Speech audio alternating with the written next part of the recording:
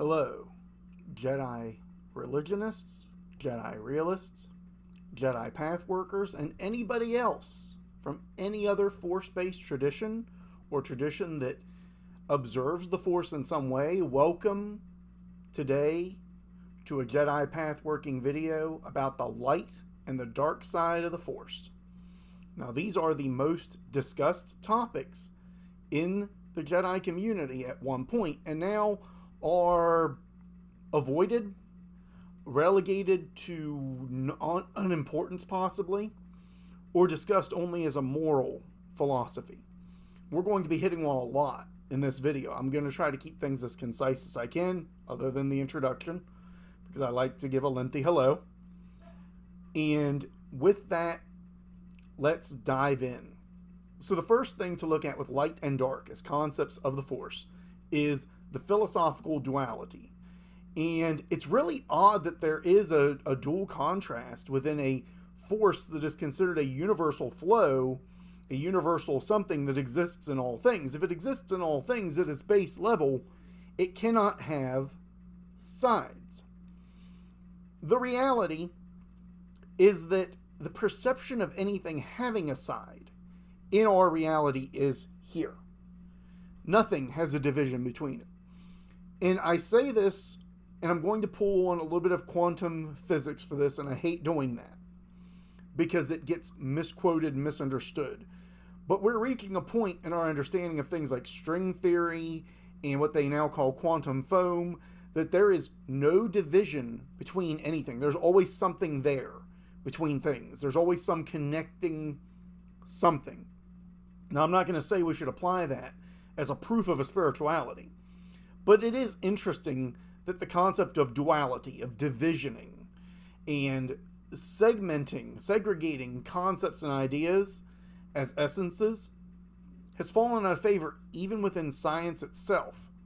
And spiritually speaking, the concept of a division between light and dark often comes more from Abrahamic religions and traditions, of which was pulled from for the original Star Wars.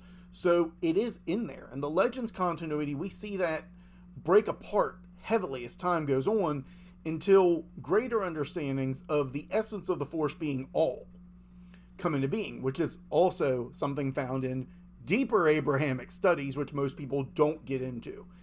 Just as a real quick note, when you get very deep into Abrahamic studies, especially Jewish Kabbalism, you understand that God is in all things. If God is infinite, God must be everywhere. Now, I'm not going to say the Force is God, but I'm going to say that if the Force is within all things, a part of all things, flowing through and connected to, if it is the essence of all things, then it must be everywhere. So it cannot have sides. So the duality happens up here, and it happens in here. It happens with how we use things and how living beings interact with things. And that's an important note. The concept of light and dark only starts to occur when you have either a division philosophically between ideas of good and bad, right and wrong, creation, destruction, whatever you have in there. But moreover, in the mythos and the mythology, it's only a concern when you're using the Force. And I'll get into that later. So the light side and the dark side, we're initially brought to understand these from an emotional spectrum point of view, as well as a moral point of view. With the emotional spectrum side, positive emotions, emotions that you gravitate towards as, I suppose, a carrot to do things, or to experience things, or to be a part of things. Those emotions are the light side. And the dark side would be the negative emotions, the ones you want to avoid. Most people don't like being angry because liking something is a positive.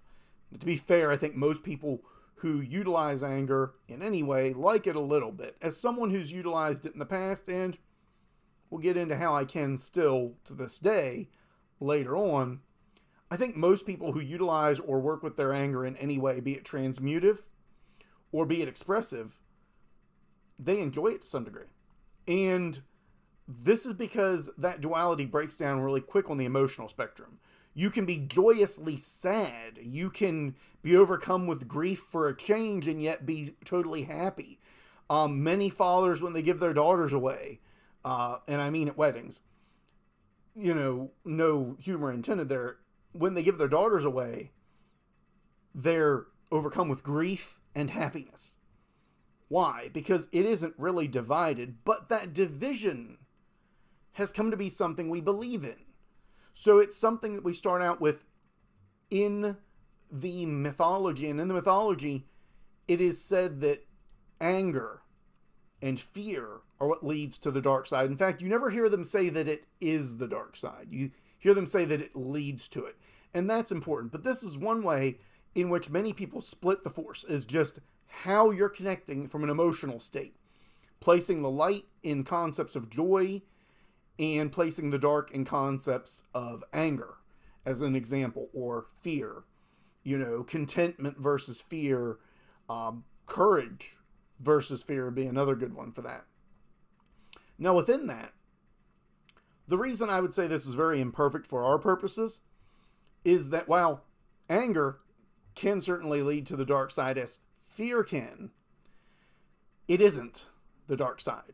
Even in the mythology, Yoda makes the statement that suffering is the dark side. We'll get into that in a minute.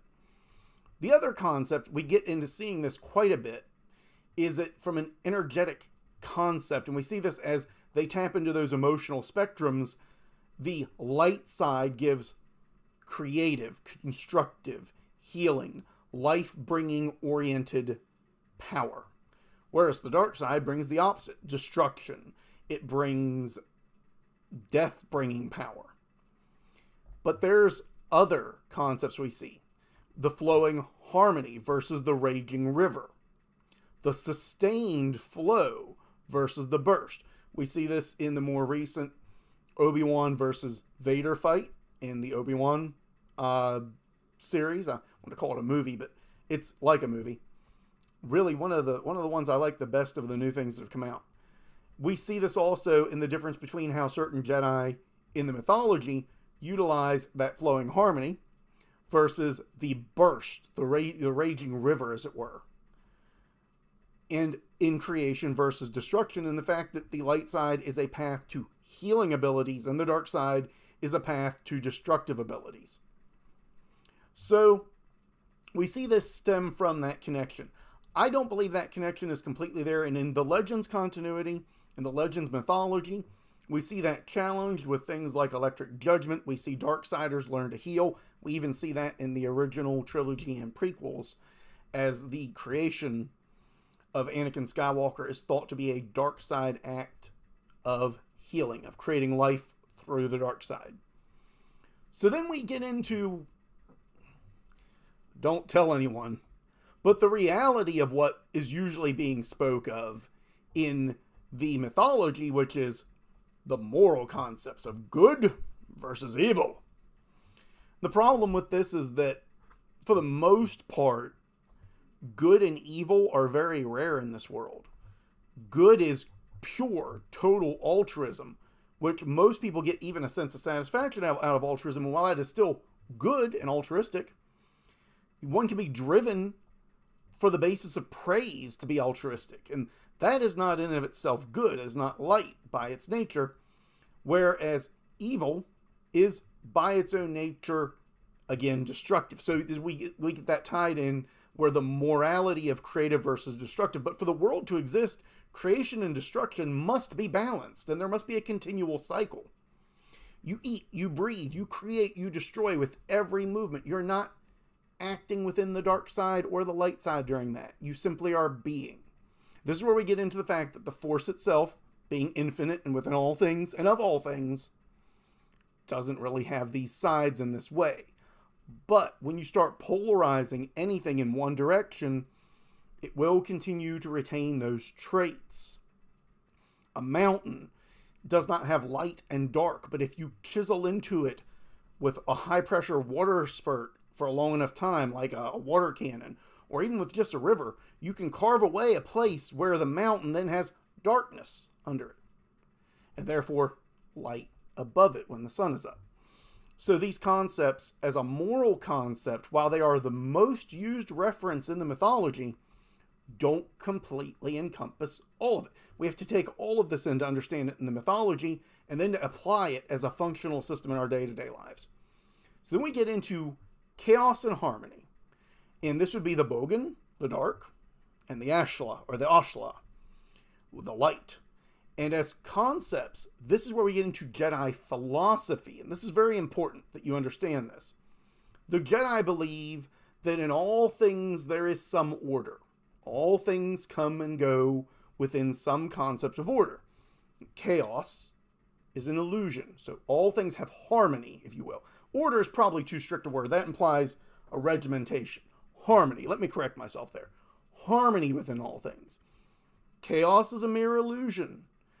And that all good comes from harmony on a grander scale, and all evil, all suffering, comes from chaos that has not been brought to harmony. But that when you move further away from a closer immediate view, you'll see the greater harmony in all things, as the Jedi seeks to do. I'm quoting Otori Miko on some of his works and his deep dives into the Ashla and the Bogan philosophies for the Jedi. So that's not original thought from me. I gotta call him out there on that. So how does this all tie together? Well, what we have is a system in which when one is focusing on positive or neutral focuses, they are then able to act in a state of constructive, helpful, bettering self for all those around them. So we're moving from the emotional side of that duality of this thing that is not dualistic. And then in that, they are more likely, not always guaranteed, but more likely to be within the moral right and acting within a moral essence of good and utilizing that to help others and make a better world. And from that, they are acting in harmony with the rest of the Force itself to do this. They are bringing harmony to where there is chaos, to where there is disorder, where there's disharmony, if you prefer. Now, the Jedi and Sith view these things very differently. The Jedi view this harmony as a standard, whereas the Sith believe that to truly gain power, they must disrupt this harmony to then utilize it towards their own gains. So the Jedi philosophy then is one of finding inner peace and focusing on the positive aspects of the emotional spectrum as guideposts, but not investing into them because they don't want to achieve that polar swing that can occur on the emotional spectrum, which is a well-known phenomenon. When you're very happy, very joyous, it is easier to become that much more angry if something throws you off balance. Whereas the Sith philosophy is to polarize their emotions as rapidly as possible to gain a greater access to the Force. Do both of these work? Well, yeah, they really kind of do, because what we're dealing with is that anything that amplifies your focus amplifies your connection to the Force, and a complete state of peace is a perfect state of focus. It may be the strongest state of focus, which is why it is said that the strongest Jedi Masters were always stronger in the Force than the strongest Sith Lords at the time. However, by that same contrast, it is easier to work yourself up into an emotional lather being a being that has emotions than it is to find a perfect state of peace, which is why on average a Sith Lord was stronger than a Jedi Master. Does this apply in the real world? Partially. As you amplify negative emotions, you will get a surge of energy, both from chemical processes in the brain, but also from the Force itself. This surge of energy, the surge of ability to do things, is easier to tap into. It is easier to work yourself up into a lather from a physical standpoint. However, in a hyper state of relaxation, you can allow your muscles to move with complete efficiency. And in a state of complete efficiency, a state of flow, in karate they call it mushin. In that state, you can then move without restraint of self. So you're not keeping yourself tense. So you tense up and hit someone, that works a lot better than just hitting them. but a lot worse than being able to flow and go all the way through with the strike in a solid, steady movement where all of the muscles are used at all points during the transitional phases. See, those martial arts teach you about how the Force works. Very important that if you don't have experience in it, you at least have some study to understand these things from a physical point of view. So, with these two philosophies, both of them being right, how is this addressed in the mythos? Well, most people will tell you the Jedi move to the light and they avoid the dark at all times. And when it comes to causing suffering, when it comes to the dark side as a concept of evil, that is absolutely correct. The Jedi avoid being morally evil, whereas in the Sith philosophy, power is power, morality is thrown aside. For the Jedi, they recognize that they serve a greater good in their actions, even if that greater good doesn't have an order behind it or doesn't have an ideal behind it. And when I say an ideal, I mean a name that you can just rubber stamp on it. With that difference, let's also say that when it comes to using the emotional and the energetic sides, the Jedi don't see the Force as having sides at certain points. So much so that some of the most well-known names are the ones that use both sides of the Force. The first one, chronologically speaking for our purposes, would be Mace Windu. This is because from the prequels, he is really kind of the first, but he's not the first chronologically in publication. In the mythology, the first one we see is Kyle Katarn. And I probably butchered his name, Kyle Katarn. And with his use of the Force and with Mace Windu's, they realized that if they could keep themselves from falling into the emotional spectrum of what they were drawing on, you draw on this aggressive, powerful state, you can utilize that, but you cannot keep an attachment to the emotion. You cannot hold on to it.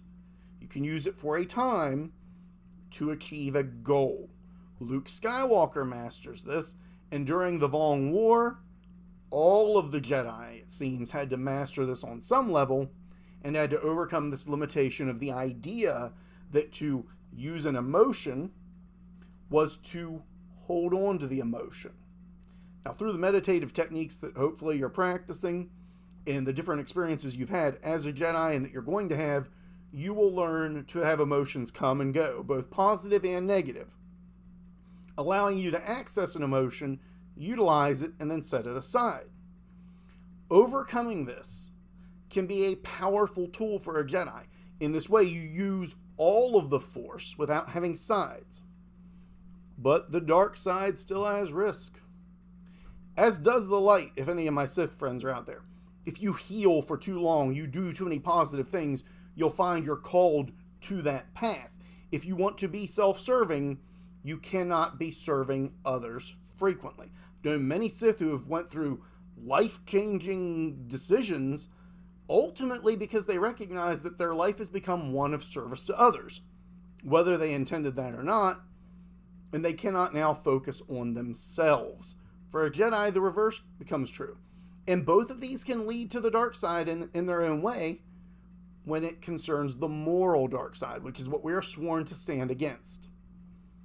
So, you overcome this division of emotional connection. How can that lead to the dark side? Well, the reason it can lead to the dark side is that you can become reliant on those emotional states to use the Force at all and to get very much done within it or within yourself.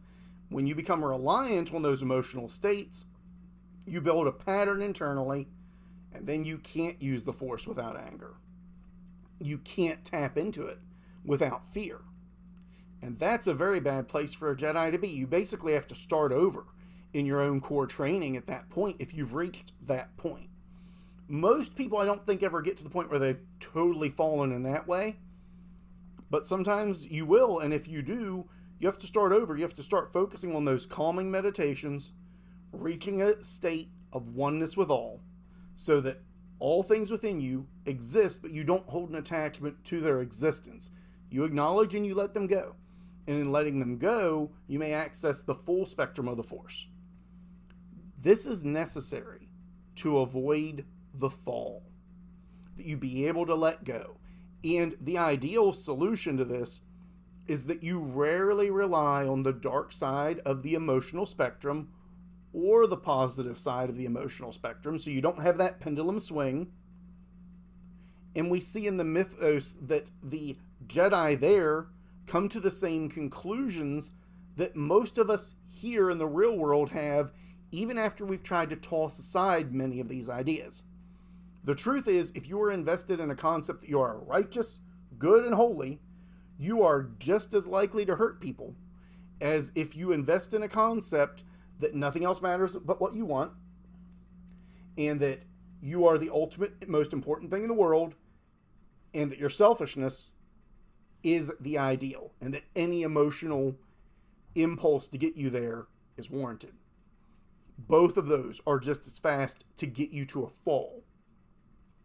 The only difference is the concept of the light side of the emotional spectrum does come with it the fact that you do believe you're the good guy, so at least you're checking against it.